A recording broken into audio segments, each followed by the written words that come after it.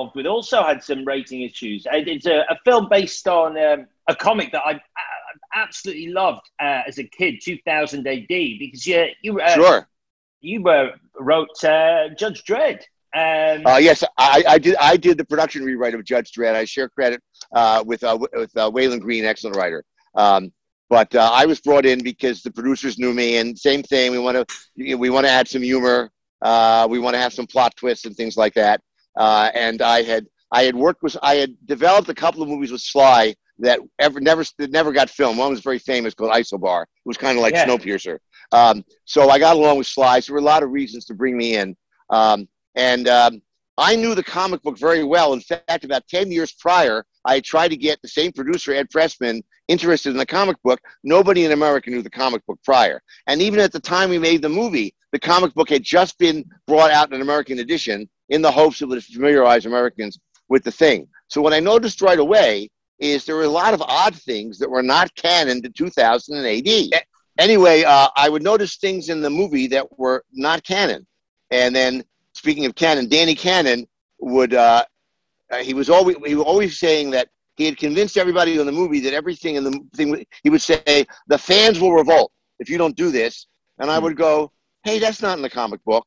And he would get really annoyed when I would, look, creative discussions are fine. He's a very talented guy. The show Pennyworth is fabulous. If you've been watching it.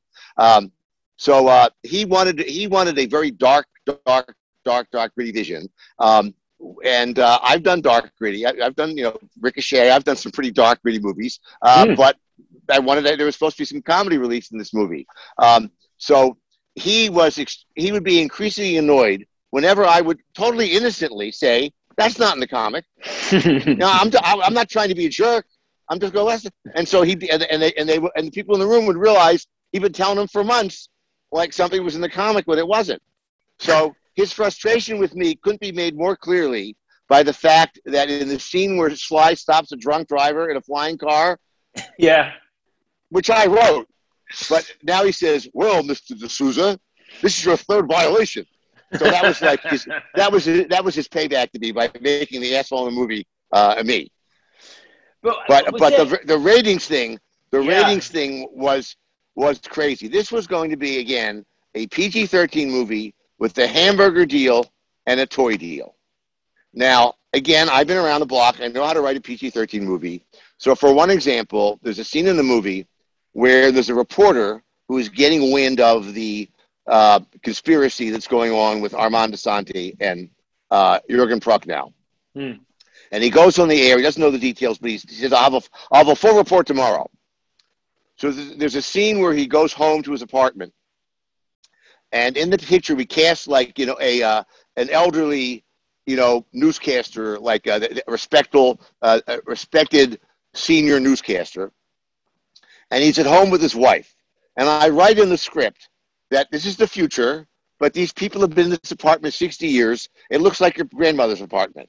There's like framed pictures of children. There's like, she's knitting. It does not look like the future. It's like totally gemütlich. So the wife says to him, you're walking a tightrope. Just don't worry. It'll be fine. Judge Dredd's like going to solve the whole problem.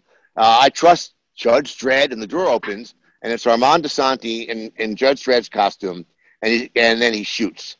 And I type, cut to the window of the apartment, and you see the curtains are closed. You see flashes of light, and you hear machine gun fire. That's what I typed. So I get a phone call from Andy Vanya, who's one of the producers of the movie. She says, "Hey, we've assembled some of the first dailies. Why don't you come over and see them?"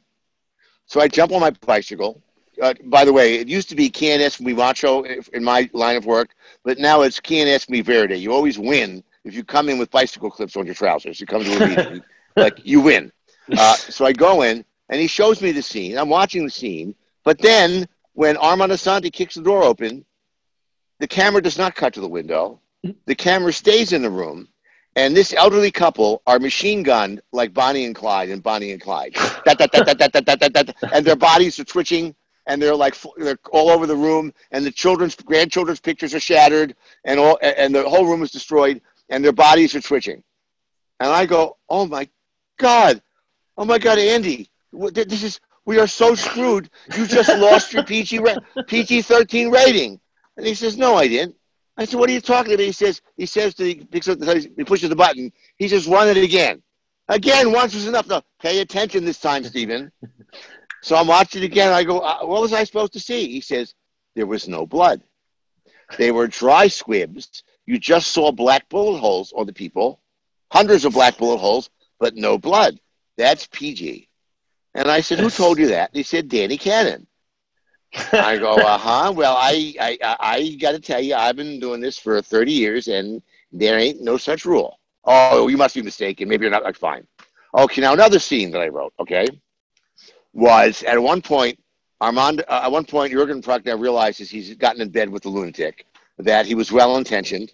For whatever reason, it's out of control. And he says, Rico, this has gone too far. I'm calling it off. And he starts to leave the room.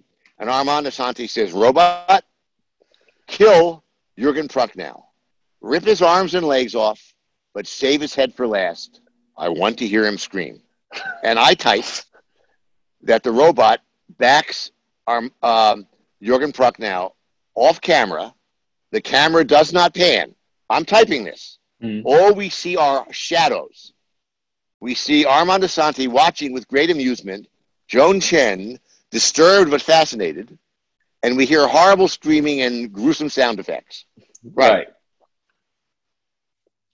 Danny has a tremendously talented crew of puppeteers who made the robot. Yeah. Right? And he says, listen, while you're in your robot shop, make me a robotic Jurgen Prochnow. So they made a life-size Jurgen Prochnow puppet with removable arms, legs, and head that squirted arterial blood. And they filmed that. Wow. So the movie is turned in for the rating, and it's rated X. Because of all these excesses. And these are the most extreme excesses, but at every opportunity there was in the movie to show blood or gore or gruesome, even the clones. The clones that come out of the vat were like oozing and pustulating, with like pustulating, oozing, and bladders all over them. We had to cut back every shot of even the clones emerging from the tanks. They were so gross. So we're rated X. We recut the movie. It's rated X again. And now the studio is in a panic because remember I said you can't advertise toys for an R-rated movie? You can't even advertise an X-rated movie during daytime hours when children are watching. You can't have a hamburger deal. At this moment when the movie's being rated, the toys are being stamped out at the factory. They're shipping they're shipping the cardboard boxes for the Happy Meal. So now we recut the picture drastically. All these things are cut to the minimum. The picture's getting shorter and shorter by like 5-7 minutes. It's all like the gruesome stuff being cut out. We turn the picture in the third time. You're only allowed to get 3 bites at the apple. It's rated X. It's a death knell. What are we going to do? Somehow, some way, it was Jack Valenti's last few weeks as the head of the MPAA. Somehow Ed Pressman went on bended knee. They gave us one more shot, and they rated us R. So at least it wasn't X. Now, the toy company sues the studio. Sues Synergy, which is the production company, and Hollywood Pictures, which is the division of Disney that did non-cartoon movies. The hamburger people, I think it was Burger King, they sue. And they get settled out of court. They took a bath. Jeez. And now we see, what is the advertising campaign for this movie? You have an R-rated movie. It's based on a comic book. And in desperation, I don't know why, what they were thinking, they go, let's do a comic book-oriented campaign. Now, already you have an R-rated movie of a comic book that nobody in America is familiar with.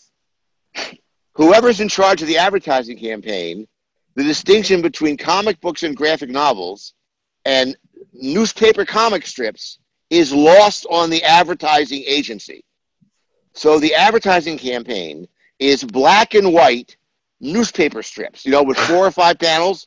Yeah. Like Peanuts or Yeah. like Dennis the Menace, right? Yeah. Black and white, right? That's the advertising campaign with dialogue balloons. And it was very similar to the campaign for the Phantom, which is about the same time, like Stop Evil.